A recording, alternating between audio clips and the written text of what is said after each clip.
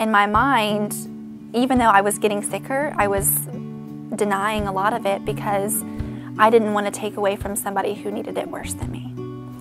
Little did I know that I was that person. And it took, quite some time and the symptoms to come back and the medicine on the IV to quit working and to give me those symptoms to realize that I needed to be in the hospital. There was no way that I could continue functioning at home without some help.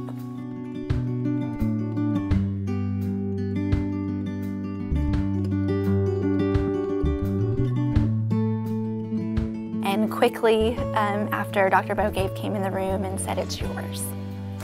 And I remember asking her, am I still on the list, like still a match, or is it my heart? And she said, "You have this heart. It is yours. It is 100% your number one.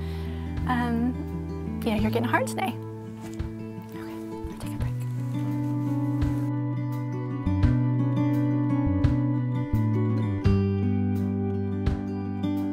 And I remember Carter coming into the room, and I remember getting to see him and tell him I love him.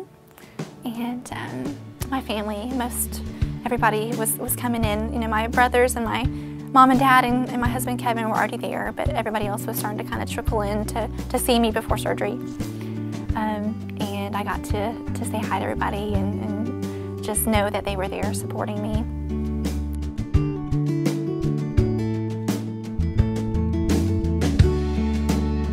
And starting the recovery process, knowing that I'm alive and my fingers and toes are warm. They hadn't been warm in a while.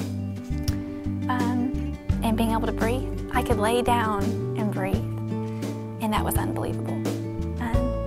Couldn't automatically feel my heartbeat that I had felt for months and months and months. That was a good feeling to not feel your heartbeat, which sounds absolutely crazy, but it was a wonderful feeling to not sit there and count your heartbeats and wonder, am I going to feel VTAC? Have that fear, and just know that it was a success. At that moment, several hours later, the surgery was a success.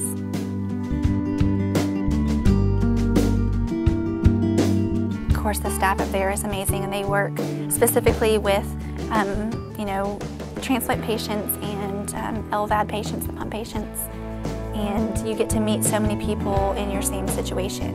And that was extremely inspiring to see other patients going through what you're going through at the same time and getting to know them. And then you get to the point where you're doing so well that you get to be discharged and you get to ring the bell again. It's the next step. And I remember walking out of floor 12 and getting to elevators and ringing the bell and having all of the staff there applauding and so supportive and so excited and rewarded that you get to go home.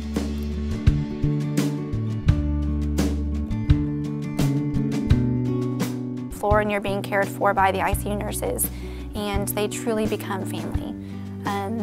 My room was a little special. I was a little spoiled by all of my friends and family that my room was decorated, and there was always goodies for nurses and things like that, but to truly see the love and the support of these nurses who are caring for you is unbelievable.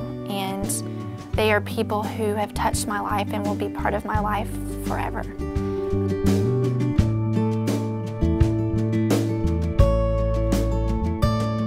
As a young lady who doesn't expect heart problems in your 20s, they were not genetic. They were not something I was prepared and knew was coming, as a child growing into an adult. And it was a very quick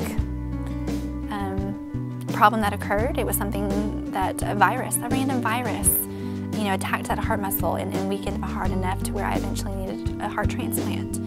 I would say listen to your body.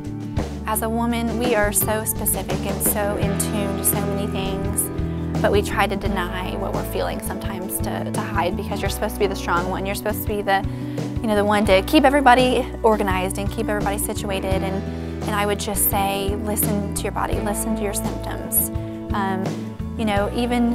Even though I wasn't an athlete and being at least an active person, This isn't something I foresaw or could have prevented. This is something that naturally occurred in my body, and something that you need to recognize and seek help, because you can be the healthiest person in the whole entire world. You can eat 0 fried foods and low sodium diet all your life, just thinking I might have this, and it can still happen to you.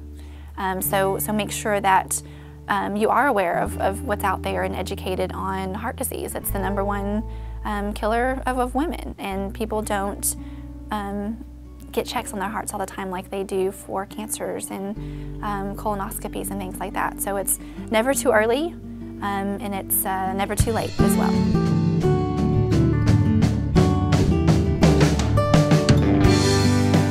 It's something to be grateful for, and excited that, you know, hopefully this is the right track to where you should never see an issue, and go on and live your life without the fear of having that heart failure anymore. You have a new life. You've been given a new life by an amazing family and an amazing person who decided that it was important to be a donor and to give somebody the gift of life.